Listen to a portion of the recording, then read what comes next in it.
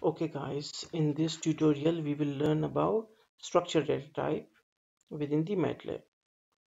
As we know that we have a lot of data types like integer, character, boolean and some others. But what is the difference between these and structure is that structure actually containing one or more data types as its fields. So here we will do an example and it will help you uh, to have a better understanding. So first of all, you just have to write anything, any variable name. It can be your name even. We just wrote here student. Now you cannot say that this is structure in MATLAB because it is just a name. It is just a variable name. So what to do then? You should have to uh, put two brackets and write here one dot name is equal to Nelson.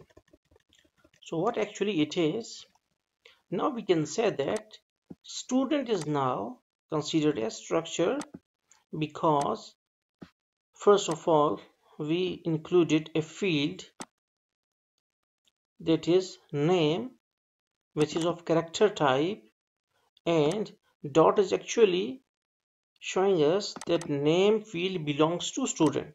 So we can say that now we are going to form a structure. Then in second line you can add a new field like student of 2 dot roll num is equal to like 23.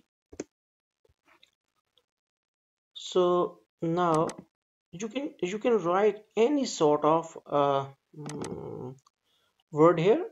It is not necessary to write roll num, but actually this 23, actually we know that this 23 is integer, so it is of integer data type.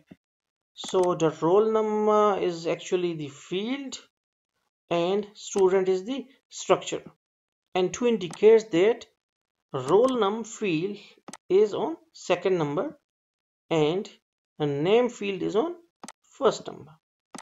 So student of 3 dot we can write like percentage is equal to 90.8. so what actually will happen, dot percentage is not going to do anything. First 90.8, the system knows that 90.8 is actually float data type, so dot percentage field is having 90.8 and is of float data type, and dot shows us that it belongs to the student structure on the index 3,